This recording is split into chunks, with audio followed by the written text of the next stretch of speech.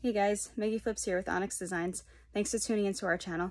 In this video, I'm going to take you step by step through the process of how we rebuilt and refinished a very old farmhouse table. If you like what you see, please hit the like button down below, and also please consider subscribing so that you don't miss the future videos. So tonight, this table was dropped off to us to fix and refinish. Needs a lot of work.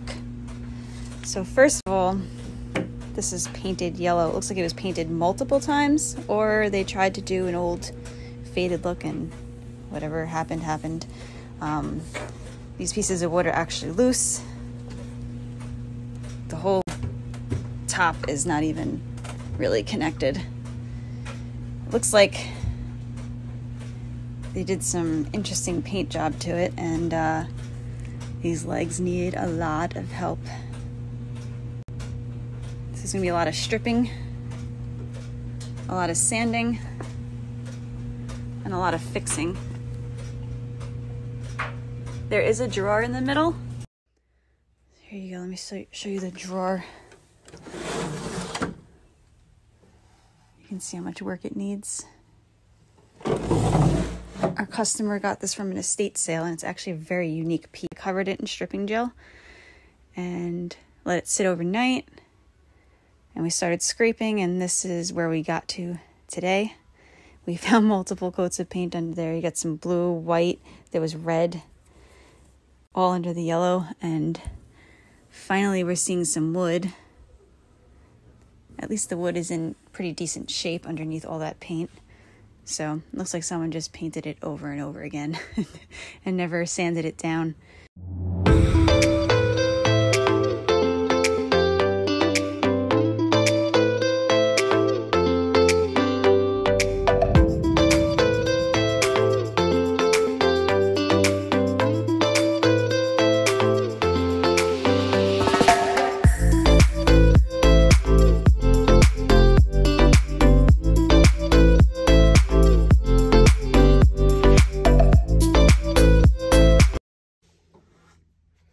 So the top of this table is actually not attached, and it needs some work.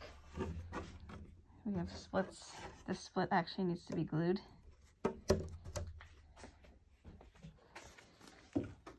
See, it's just not attached anymore. So we're actually going to pull it off, and if you see, the spaces are not even. And for this to be a kitchen or dining room table, you can't really have gaps there. So we're gonna have to take this off and basically rebuild the top and see what we can do to fix it.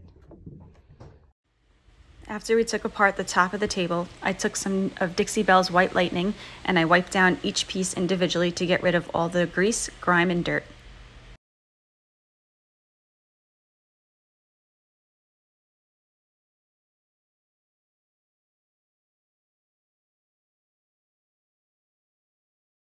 This is what came off of those tabletops.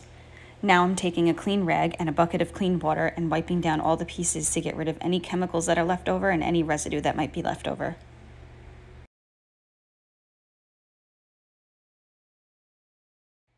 I brought the skirt and legs outside to sand them down.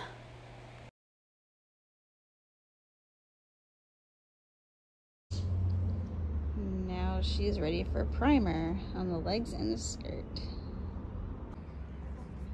Using Boss from Dixie Belle to prime this table. This will allow me to paint it white, seeing as it's black and there's some natural wood as well. Boss blocks odors, stains, and stops bleed through. We don't have to worry about all of that with this table, but we're gonna use it. And I pour it into a plate so as not to dip my brush in and out of that container and contaminate it. Let's paint.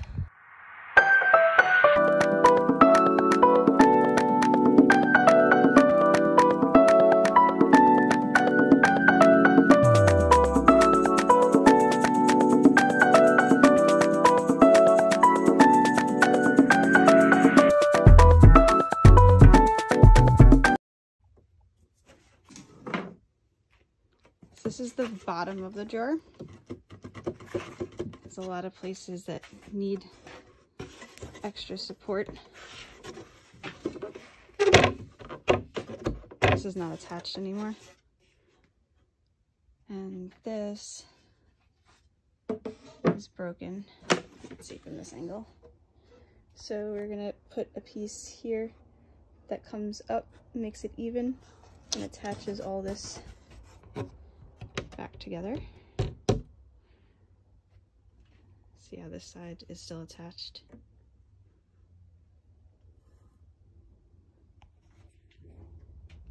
And then it'll have the support that it needs.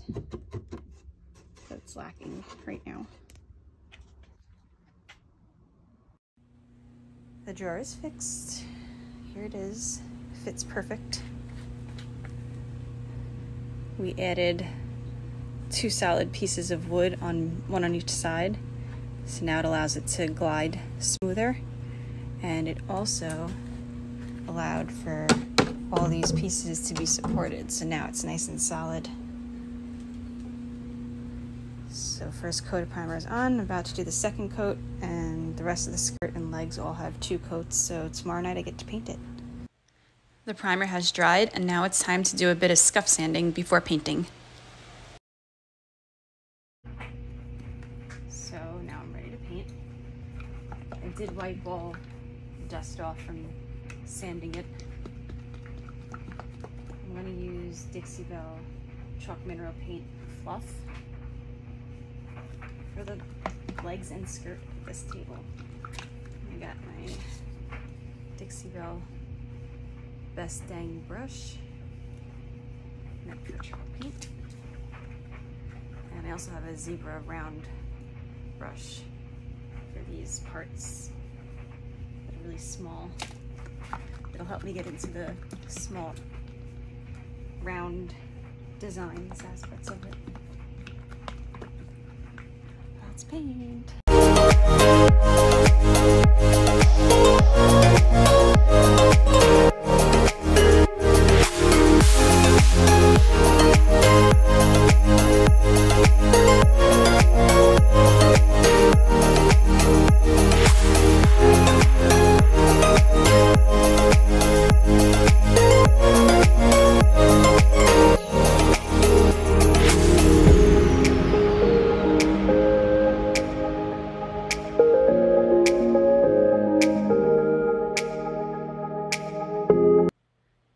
Under the table, you can see the mister bottle.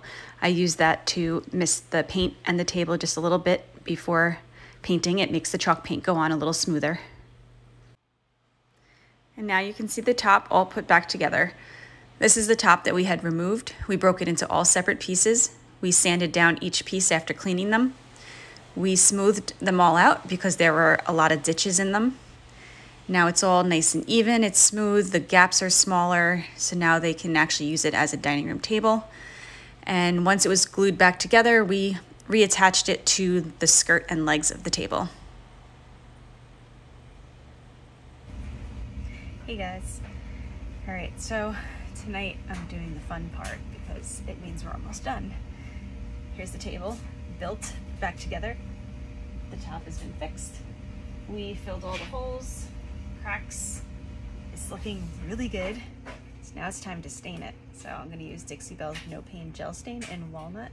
I got the Dixie Belle Applicator Pad, and I prepped by putting tape around the top of the white part to protect it because I am going to stain under here and I don't want to get the stain on the white part. So now is the exciting part.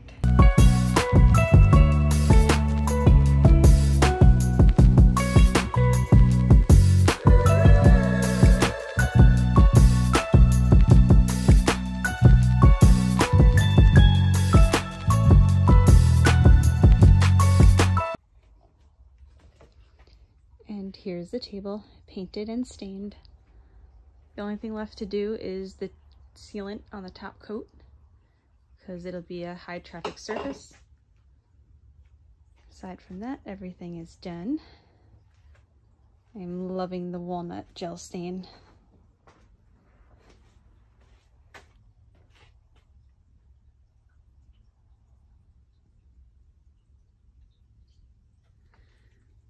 And there it is.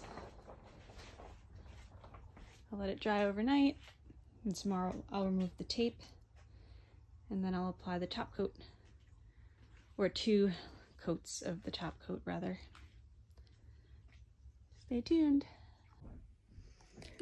So here's the table. It's just about done. I just gotta do one more coat of clear coat on the white paint on the legs and the skirt. And I gotta do one more coat of gator hide on the top because this is gonna be a high traffic surface because it's going to be a dining room table. So there's already 2 coats on there. I'm gonna do the 3rd coat right now.